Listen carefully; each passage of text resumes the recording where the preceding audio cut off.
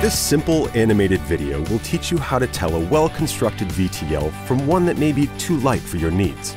When you're shopping, we hope it helps you to root out both inferior machines and ones that cost more but don't actually give you more. And we trust that the more you know, the more you'll agree with us that Momentum is better built than the majority of VTL brands, irrespective of their price. We'll start by peeling away the sheet metal and other items so that you can see the essential parts of this MVL16 model, as well as those of a generic model, both having 63-inch diameter tables. This generic machine is no specific brand, but it incorporates commonly used construction, so it may resemble some that you have seen.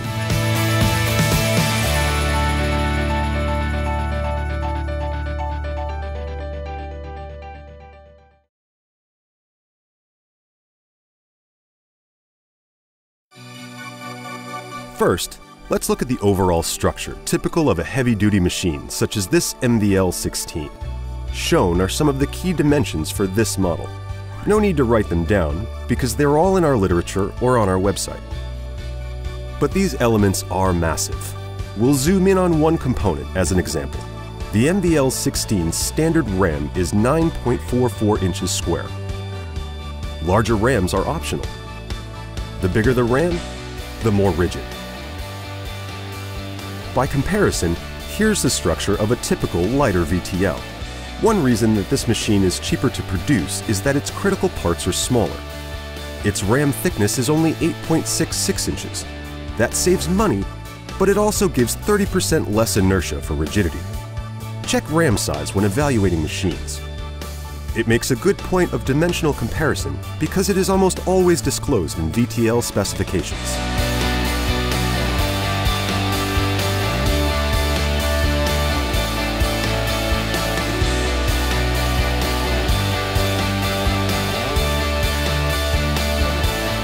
The MVL features a full wrap, arc-shaped column. Full wrap means that it curves all the way around the table. This maximizes mass, rigidity, and dampening. Arc-shaped refers to the face nearest to the table. This shape best absorbs cutting loads. By contrast, this is a cantilevered design. Far from being a full wrap, it barely extends to the table center line. It's half the mass of the MVL's column, and so provides less rigidity and dampening. What's more, the face isn't arced. This design saves cost, but it isn't what you want for demanding work. To confirm column construction, look at casting photos. Or check a machine's weight. One weighing half to 2/3 of the MVL doesn't have a full wrap column.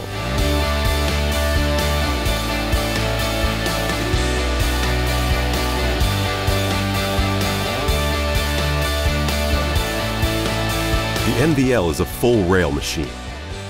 This means that the cross rail extends fully to both sides of the spindle center. The MVL16's full rail permits 40 inches of travel in the negative X direction. This allows you to probe parts on their diameters and to use one tool for ID and OD work, simply by reversing the spindle. By contrast, this is a half rail machine. You'll notice that the ram barely reaches the spindle center line. With a half rail, you can't probe parts on their diameters, and you certainly can't use the same tool for OD and ID work. To see if a machine has a full or half rail, check its X-axis travel spec. If negative X is about the same as positive X, it's a full rail machine. But if it is just a few inches, it's a half rail machine. Less expensive, but with compromises.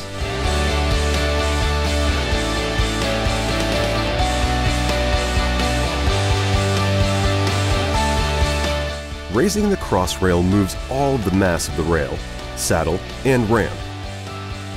The MVL uses hydraulics for lifting and counterbalancing, and hydraulics to clamp the guideways and pin vertical position once the rail is in place.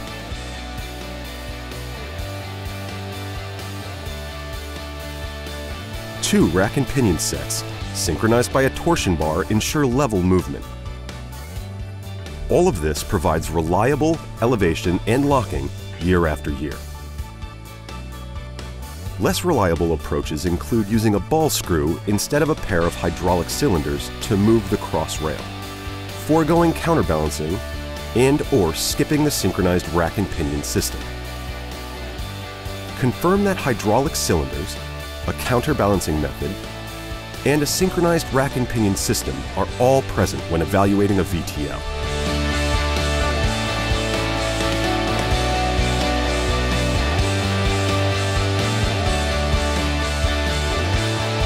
The MVL's saddle is a single piece and extra long. The saddle holds the ram, so making it from a single casting adds cutting rigidity.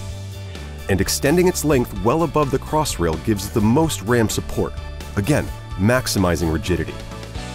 A single piece, extended length saddle is what you want. This machine has a two-piece saddle. Bolting it together is less costly, but can compromise rigidity. The example also shows a short saddle. Notice that it doesn't extend past the crossrail. Again, this saves money, but costs rigidity. It's easy to confirm a single-piece, full-length saddle from machine pictures. You should not see bolted halves, and you should see the saddle extend well above the rail.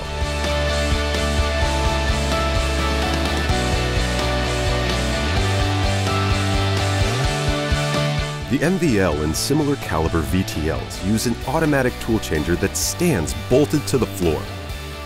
This allows the longest and the heaviest tools as a standard, and it enables easy fitting of extended size options. The cheaper approach is to hang the ATC from the rail, but this requires the weight of the entire tool magazine to raise with the rail. It limits standard tool length and mass, and it makes fitting larger options difficult. When evaluating a VTL, confirm visually that the tool magazine is bolted to the floor, not hanging off the crossrail.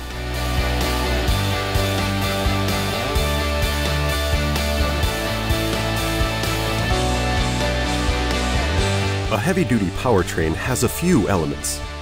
First, a reinforced belt transmits power from the motor to the gearbox. During crashes, it may help reduce damage to expensive gears. Second, the gearbox is specifically built for the purpose and features oversized components. Third, all gears have helical teeth for smooth power transmission. These elements create a long-lasting powertrain.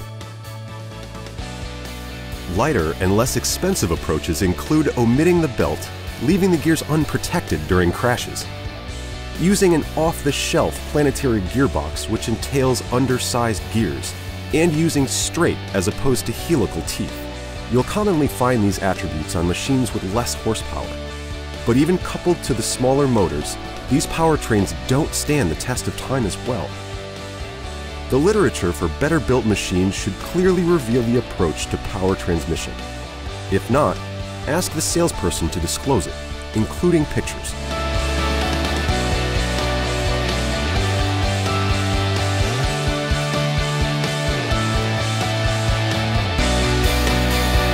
The MVL's linear axis motors are equipped with gear reduction to transmit maximum torque through heavy feeds. Note the gearbox on this X-axis motor. This is another routine place to save cost on lighter VTLs. On this machine, no gearbox is present, just a motor, coupling, and bearing. Checking is easy. Looking at a picture of an axis motor, just confirm that you can clearly see a gearbox between the motor and its ball screw.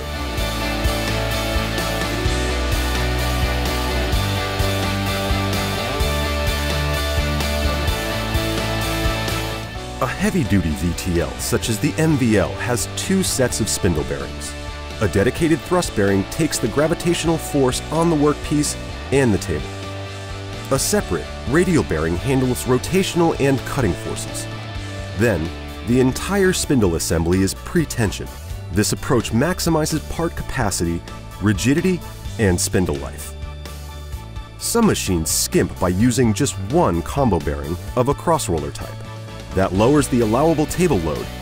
It's a sign of a lighter spindle, likely to wear out sooner. An easy way to confirm spindle bearing robustness is to check maximum workpiece weight. For a 48-inch table, it should be at least 17,000 pounds. For a 63-inch table, it should be 22,000 pounds. A lesser spec means just one bearing instead of two.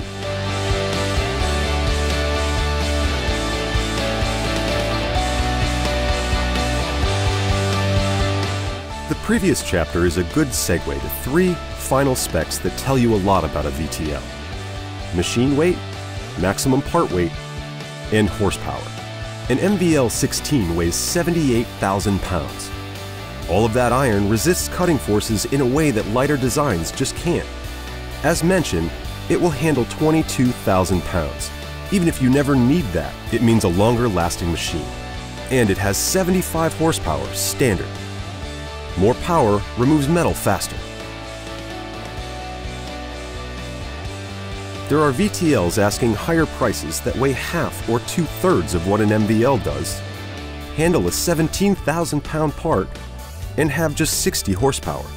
They clearly don't give you more, they just cost you more. These three key parameters are easy to check in published specifications. Reviewing them is a smart way to compare VTL capabilities and build quality. We hope that this video helps you separate the wheat from the chaff when it comes to VTL construction quality. Taking a couple of minutes to confirm each point above can help you avoid settling for an inferior machine or paying a big premium for a heavily advertised brand that doesn't actually give you more. And we trust that when you do so, you'll appreciate that Momentum gives you far more for your money than does any other choice. And please contact us if you would like assistance in benchmarking any other VTLs that you may be considering, or for general application assistance regarding your vertical turning needs.